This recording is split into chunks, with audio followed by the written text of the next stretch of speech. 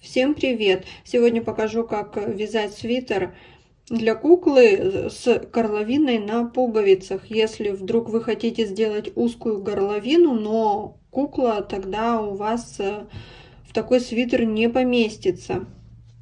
Для этого нам понадобятся спицы 5 штук и пряжа. У меня спицы сегодня 3,5. Вы уже смотрите сами, какими будете вязать. А по поводу ниточек я ничего не могу сказать. Какая-то пряжа Baby, я не помню даже. Для начала я набираю 18 петель и провяжу таким образом 5 рядов.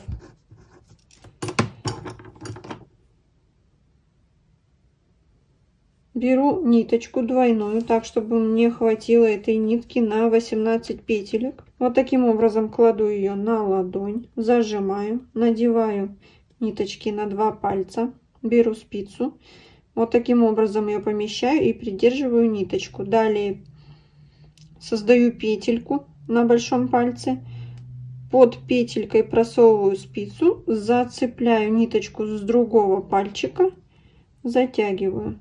Еще раз затянула. Таким образом набираю 18 петелек. Петли набраны, и я набирала таким образом, что у меня будто бы уже провязан первый ряд, поэтому мне осталось провязать 4. Переворачиваю. В первом ряду я провязываю все петли, начинаю вязать лицевыми петельками. 1, 2, 3. Когда мы вяжем лицевые петли, у нас с вами ниточка за спицей. Я всегда делаю 2 оборота ниточки на пальце, так натяжение сохраняется гораздо лучше. Последнюю петлю провязываю изнаночной, то есть ниточка перед спицей. Переворачиваю. Далее буду вязать уже изнаночными петельками. Первую снимаю, ниточка перед спицей, и начинаю вязать. Переворачиваю. Снова ряд лицевыми петельками. Первую снимаю. Я вяжу вот такие открытые петли, не перекручиваю их. Последняя изнаночной. Переворачиваю. Первую снимаю и продолжаю вязать уже изнаночными. Далее мы с вами уже будем начинать вязать реглан, поэтому нам нужно наши 18 петелек распределить. Итак, значит, 5 петель у меня пойдет на животик. На спинку у меня будет тоже 5 петелек. Остается по 4 петельки на рукавчики, то есть 4 петельки на один рукав, 4 петельки на другой рукав. Это у меня перед, спинка, рукав, рукав. Смотрите, платье мы с вами вязали и свитер по вот такой схеме. Если у платья здесь был разрез, и мы распределяли петельки вот таким образом, что спинку мы делили на 2 части, но вот здесь мы в конце и в начале ряда не делали никакие прибавки. У нас здесь шла линия ровная. Свитер мы вязали вообще в круговую полностью и делали только прибавку в 4 местах. Здесь же немного по-другому. То есть смотрите, мы делаем в начале ряда сразу прибавку, затем между рукавом и передней частью, между рукавом и спинкой, затем между спинкой и рукавчиком, и в конце рукавчика мы тоже делаем прибавку. То есть если в платье мы в начале и в конце ряда прибавок не делали, то здесь мы их делаем. Видите, у нас идет треугольником вот эта вот часть. И рукавчик у нас тоже идет под углом, потому что мы каждый раз делали прибавочки, так же, как и здесь. Надеюсь, объяснила хоть немного понятно, потому что я прекрасно понимаю, если вы вяжете в первый раз такую кофточку, то, в принципе, можно запутаться, может показаться сложно. На самом деле тут все очень легко и просто. Главное связать первый ряд прибавок.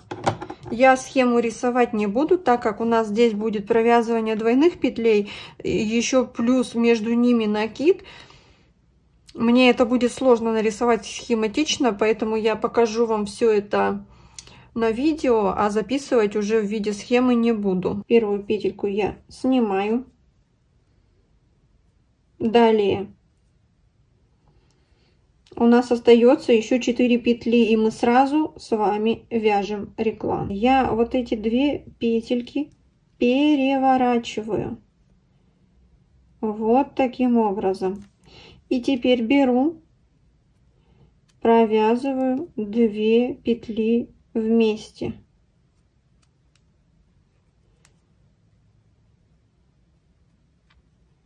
Не снимаю их со спицы. Делаю накид и провязываю еще раз 2 петли вместе. Вот так. Теперь снимаю. Так как у нас здесь всего лишь 5 петелек, я начала вязать не в той последовательности, то есть я начала вязать переднюю часть, то есть я вяжу вот таким образом: 5, 4, 5, 4, чтобы вы не запутались. То есть я вяжу вот так. Значит, я провязала уже 3 петли, у меня осталось еще 2 из 5. Я снова беру вот так вот эти 2 петельки,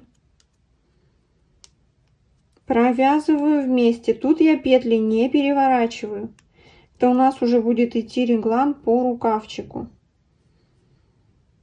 Провязала, накид, еще раз в эти же 2 петельки провязываю, сняла. Все, здесь у меня идет реглан между передней частью и рукавчиком. Я вешаю вот такой вот маркер. Можно использовать булавочку, можно использовать ниточку, а можно вообще ничего не использовать. Далее снимаю 2 петельки и переворачиваю их. Все, они у меня теперь смотрят в другую сторону, видите? И точно так же 2 петельки провязываю вместе, делаю накид, провязываю еще раз в эти 2 петельки, снимаю. Значит, у рукавчика мы с вами уже 2 петельки из 4 провязали. Соответственно, у нас осталось на рукаве всего 2 петли, а для реглана нам как раз нужно 2 петли. То есть мы ничего не вяжем, а делаем сразу еще одну прибавку. 2 петли вместе, петли я не переворачивала, накид, 2 петли вместе.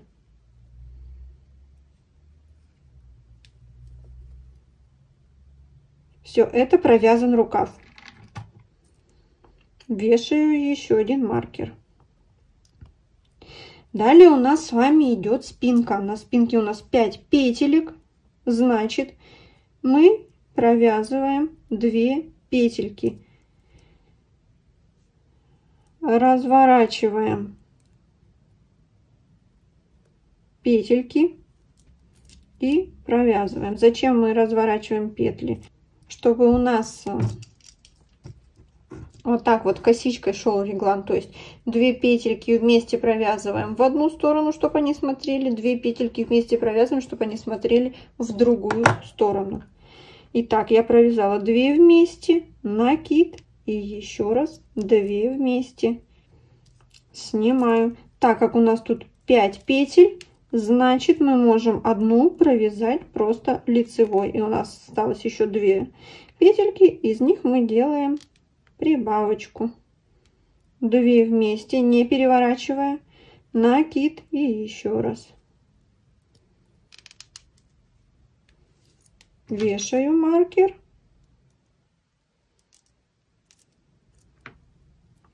Далее петельки мы перевернем. 2 вместе, накид и еще раз 2 вместе. Все, тут у нас осталось 2 петельки от второго рукавчика, и мы просто их провязываем точно так же вместе.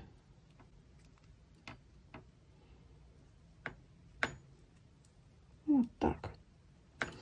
Кажется очень сложно, но поверьте, провязав первый ряд, он, мне кажется, самый сложный, когда мы распределяем петельки, у вас уже все это будет видно, все сформируется, и вы без проблем будете продолжать вязать. То есть, значит, смотрите, у нас с вами идет 5 мест с прибавками в начале вязания, после передней части, после первого рукавчика, после спинки и в конце вязания. Переворачиваем и вяжем все петельки изнаночными. Первую я снимаю, а далее вот таким образом. Просто все и петли, и накиды я вяжу изнаночными.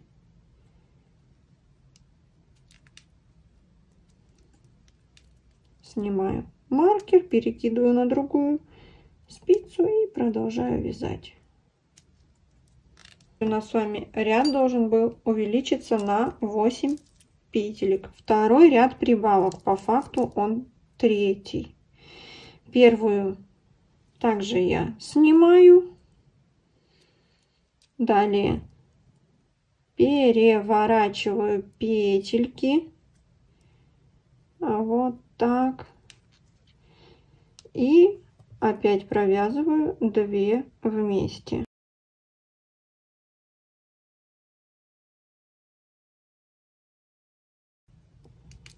Далее у нас с вами увеличилось количество петелек, то есть у нас теперь здесь не 5, а 7, здесь не 4, а 6, здесь тоже не 5, а 7, и здесь у нас 6. То есть мы уже 3 провязали, нам нужно будет 2 оставить. 2 петельки мы просто провязываем лицевыми. Все, подошли к регланчику. Снова 2 вместе, накид и еще раз 2 вместе. Вот так. Далее за маркером мы переворачиваем петельки, то есть перед маркером мы петли не переворачиваем, за ним переворачиваем. Провязываем 2 вместе не вот так, а как бы после петелек. Вставляем спицу. 1 и 2. Вот так.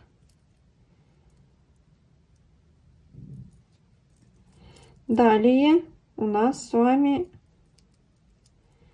снова есть возможность провязать просто 2 петельки. Снова 2 вместе, ничего не разворачивая. И еще разок. За маркером мы с вами петельки разворачиваем.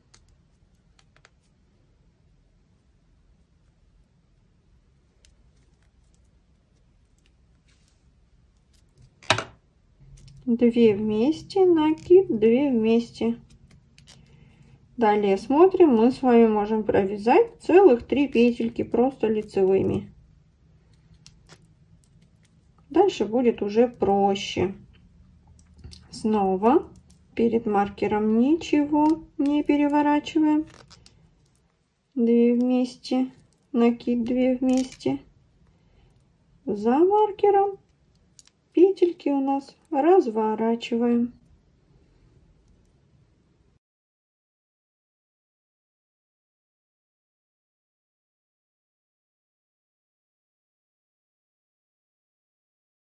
Я провязываю одну петельку. И смотрите, так как у меня петелек было мало изначально, все впритык было, и на рукавчике было всего 4 петельки, поэтому я не могла себе провязать отдельно кромочную. Сейчас у меня петель стало больше, поэтому я реглан перенесу, я буду его провязывать так же, как и в начале, оставляя здесь первую, а здесь последнюю петельку как кромочную. 2 вместе, накид и еще раз 2 вместе. И последнюю провязываю изнаночной. Если у вас изначально петелек больше, то, конечно же, вы можете сразу оставлять первую и последнюю петельки как кромочные. Разворачиваем. Все петли вяжем изнаночными. Первую, конечно же, снимаем и вяжем. Будем делать прибавки в 3-й раз. Первую снимаю, петли разворачиваю, провязываю 2 вместе, накид и еще раз 2 вместе.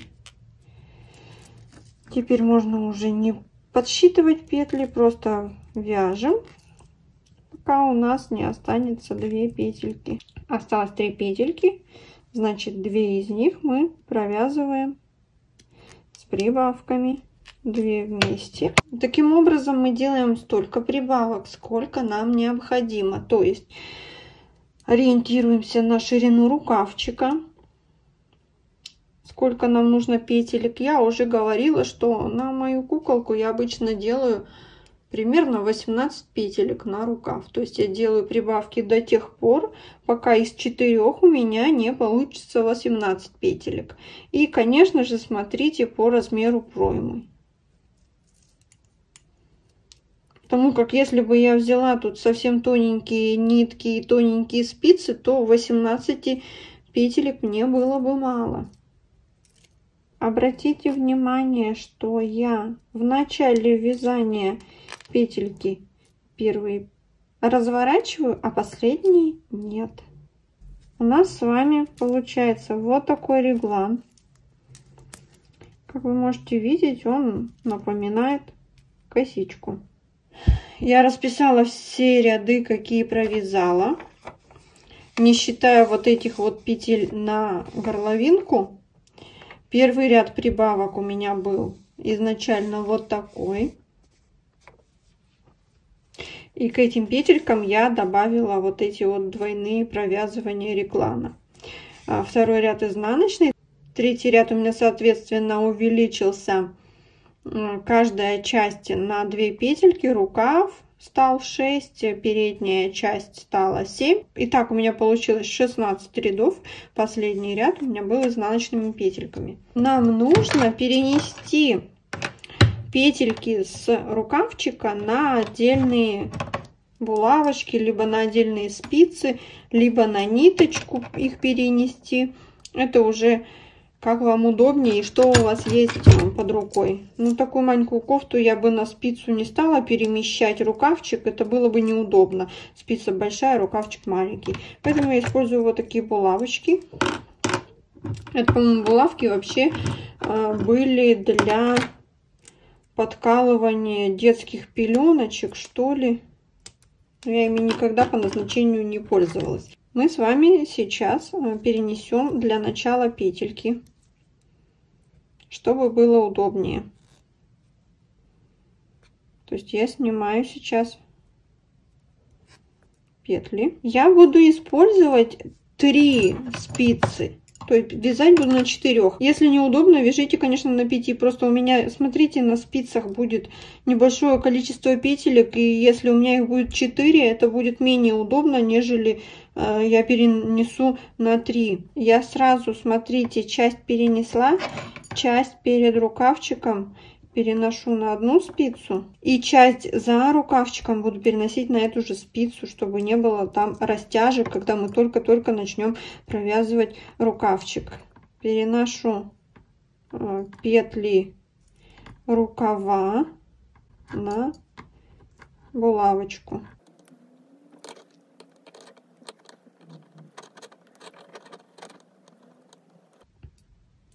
Далее часть петелек я переношу на эту же спицу.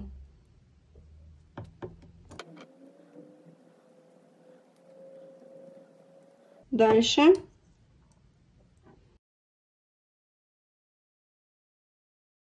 вот у меня на 3 спицах. Это у меня рукав, поэтому его я переношу на булавочку.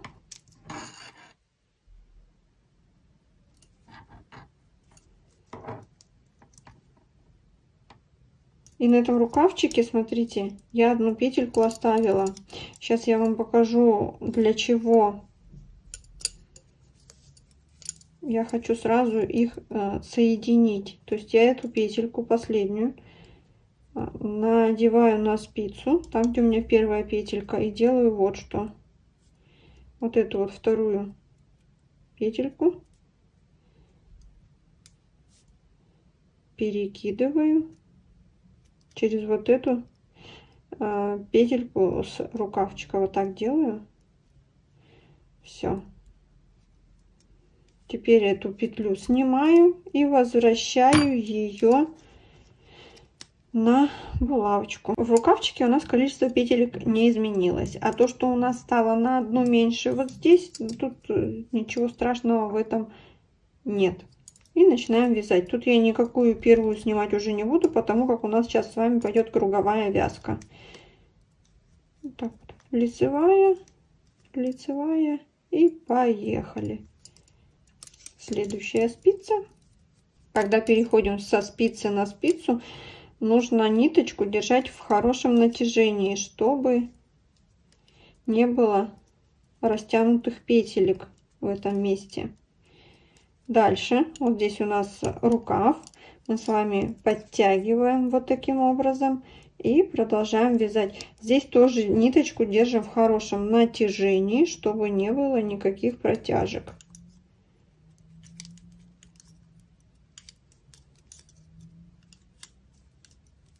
И последняя спица. Еще раз повторюсь, неудобно на 3, вяжите на 4. Дальше тоже хорошенечко натягиваем. Вот так, чтобы не было протяжечки. И продолжаем вязание. Все, так и вяжем по кругу.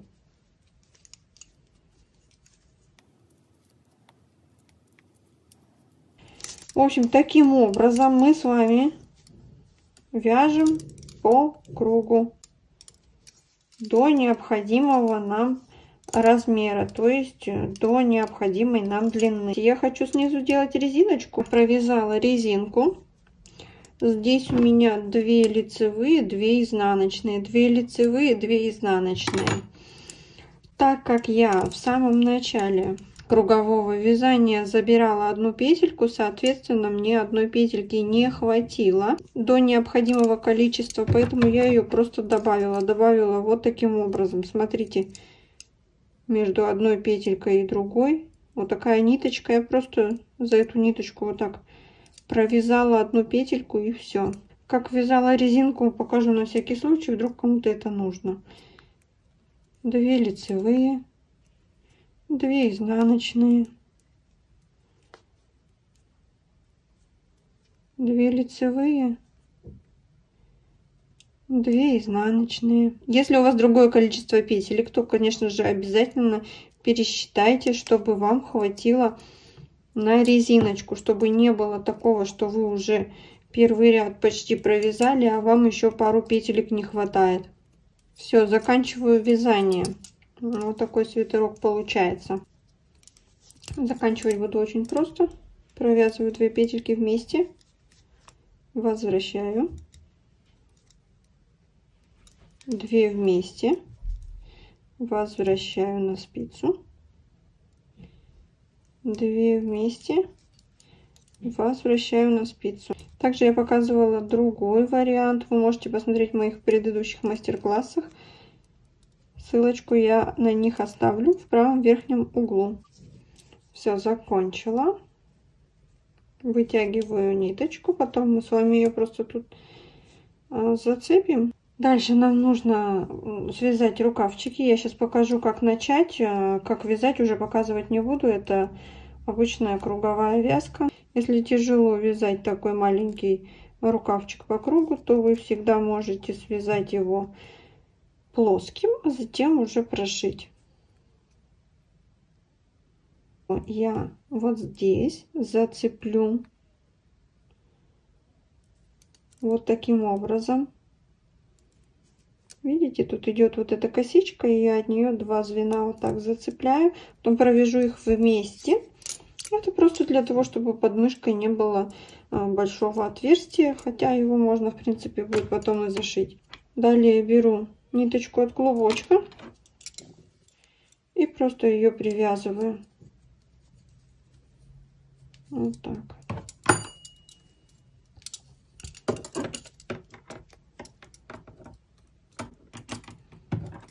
Потом крючком ее прячете.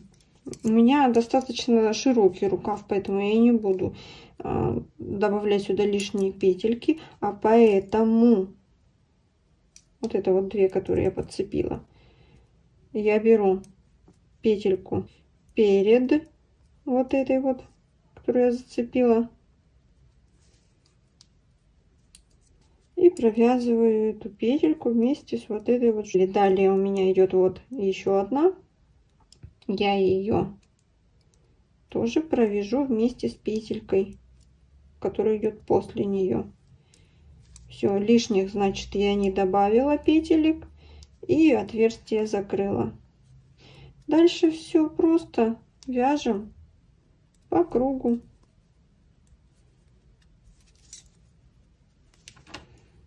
Вяжем так же, как и вот эту часть, все лицевыми петельками по кругу.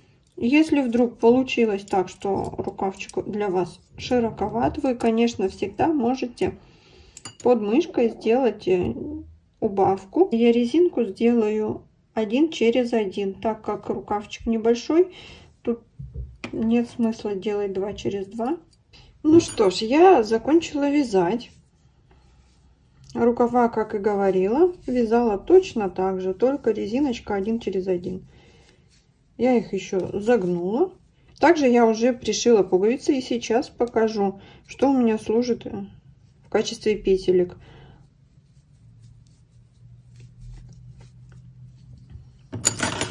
Вот здесь у нас кромочная идет, и тут как бы такая вот косичка. Я ее слегка вот так вот оттянула спицей, и у меня получилась замечательная петелька. Хотите застежку с другой стороны, тогда распределяйте вязание по-другому. То есть первый идет у нас рукав, затем спинка, затем рукав, затем передняя часть. У меня наоборот начиналась передняя часть, рукав, спинка, рукав. Также я свою кофточку отпарила. Я всегда рекомендую отпаривать, если есть такая возможность. После отпаривания воротничок вот так вот у меня развернулся, он уже не скручивается, поэтому я назад его сейчас скручиваю и вот этим хвостиком, который оставался, зафиксирую. Никаких сложных манипуляций, просто вот так вот беру и за самый краешек как бы прошиваю крючочком. Причем я не делаю никаких петелек, просто нитку туда-сюда продеваю, как бы мы с вами шили вперед иголкой.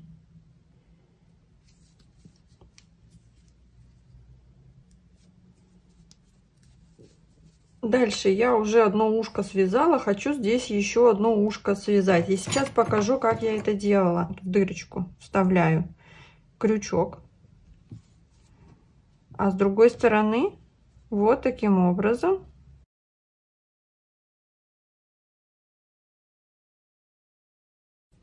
ниточку для начала мы привяжем, чтобы она не убегала. Просто вот так зацепляю и завяжу. Просто на узелочек, чтобы ниточка никуда не убежала. Так, все. Ниточку я зафиксировала, ниточка у меня внутри кофточки. Вставляю крючок, подцепляю ниточку и вывожу петельку, оставляю ее на крючке. Далее, сейчас покажу поближе. Снова смотрю, где у меня косичка идет вверх, следующая. Вот она. Вставляю в отверстие крючок, подцепляю ниточку и беру еще одну петельку. Таким же образом поступаю еще один раз. Зацепляю ниточку, вывожу, и у меня уже 3 петельки. Мне надо 4. Смотрю снова. Косичка идет вверх. Вставляю, зацепляю и вывожу еще одну петельку. Все, у меня 4 петельки. Я их переношу на спицу. Ниточку можно затянуть. Дальше. Теперь мне эта нитка нужна с лицевой стороны. Поэтому посмотрите, вот у меня петелька. И вот здесь вот такая ниточка у кофточки. Я за этой ниточкой крючок вставляю и переношу нитку на лицевую сторону. Все, видите, у меня эта ниточка держится за вот эту. Далее начинаю вязать лицевыми петельками. Здесь я никакие кромочные не делаю. Ушко и так маленькое, поэтому все петли провязываю. Все петли провязываю лицевыми. Вот таким образом. Разворачиваю вязание. Далее все петли провязываю изнаночными.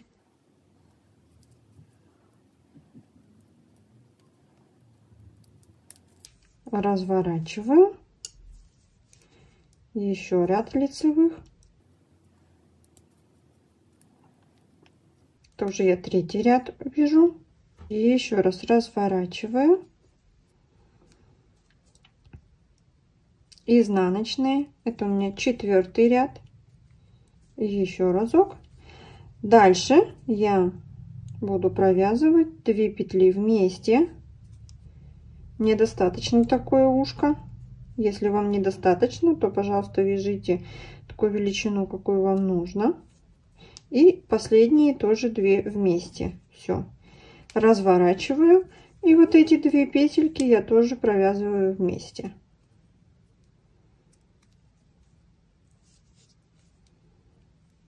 Вот так. Все. Провязала. И ниточку вытягиваю.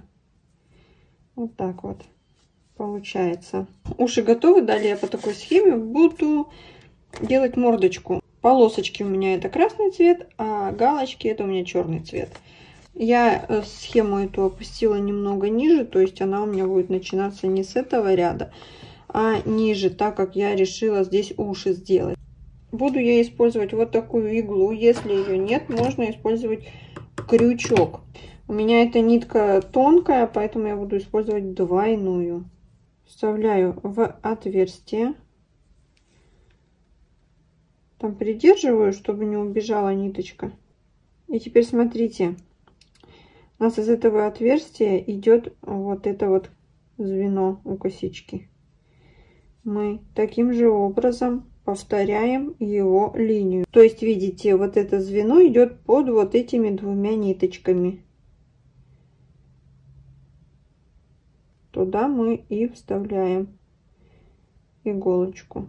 Вот. Возвращаем в то же отверстие. Все. Дальше иголочку вставляем в следующее отверстие и делаем то же самое. Только тут у нас еще теперь добавилась черная ниточка.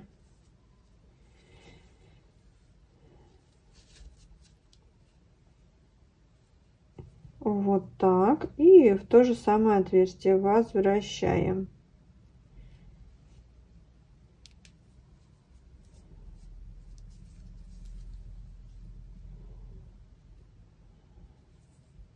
И таким образом продолжаем вышивать. Сейчас я покажу, как делать крючком сразу. В принципе, то же самое. Ниточку длинную не берите, то не будет неудобно.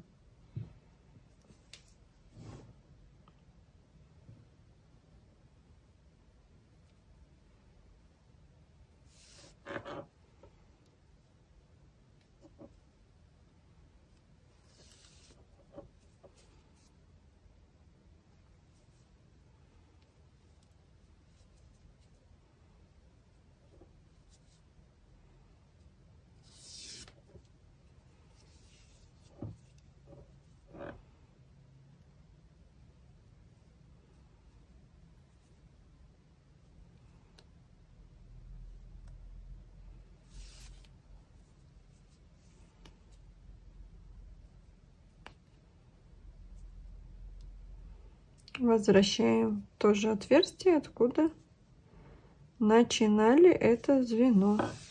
Либо, если у нас вдруг косичка длинная, да, в рисунке, то мы можем вот так сделать: петелька, вставляем, зацепляем, выводим, вставляем, зацепляем и выводим. Так получается даже лучше, на мой взгляд. Нос я еще не сделала, я его буду вышивать, либо бусинку пришивать. Глазки я вокруг прошила косичкой. И здесь я тоже хочу еще косичкой пройтись, потому что мне не совсем нравится вот этот контур, он не очень четкий.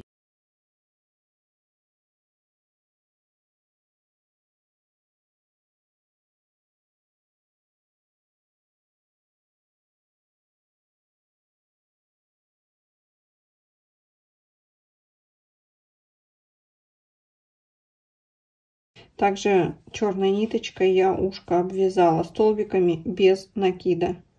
Ниточка, крючок, в краешек вставляю ниточку, продеваю. Можно узелок завязать, я не буду это делать. Придерживаю кончик, чтоб не убежал.